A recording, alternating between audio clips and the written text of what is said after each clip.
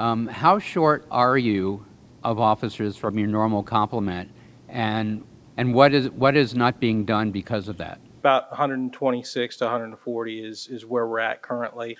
We use overtime resources to make sure that when we don't have the staffing, we can bring back officers on an overtime basis to assist with that. Recruiting is a very heavy focus of what we're trying to do right now. Just about every police department in the region is experiencing similar challenges with that. It's also what makes recruiting challenging is because it's a very competitive environment with other agencies. We've actually started to give a $20,000 signing bonus to have people become police officers. Because we just instituted that, we've already seen an increase in our applications that are coming through, which is good news. Back to the SRO issue.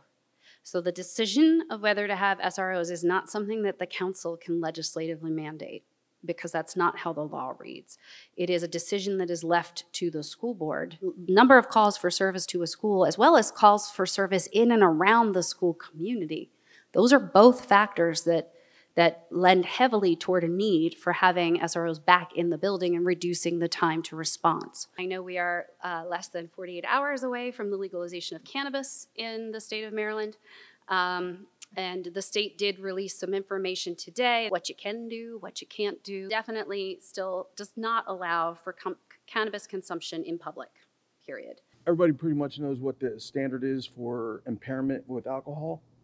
What is it with cannabis? We're talking about driving under the influence of either alcohol or drugs. Anytime that there is a suspicion of driving under the influence or driving while impaired, that officer is going to administer a standardized battery of field sobriety tests that are applicable to both alcohol and drugs. Thank you for coming out tonight.